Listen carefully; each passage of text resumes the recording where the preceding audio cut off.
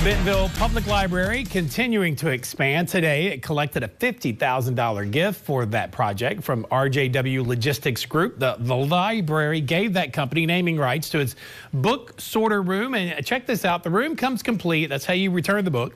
For those of you that still check books out, comes complete with a new $165,000 book return machine called Bookie Monster. That machine can sort up to 2,000 books every hour and has a near perfect success rate. Because it checks things in and automatically sorts them in bins, we can be quicker in getting those books back on the shelf for our patrons, and we can also spend more time with our patrons so we're not having to hand check everything in. The library plans on showcasing its full expansion with a ribbon cutting ceremony on October 30th.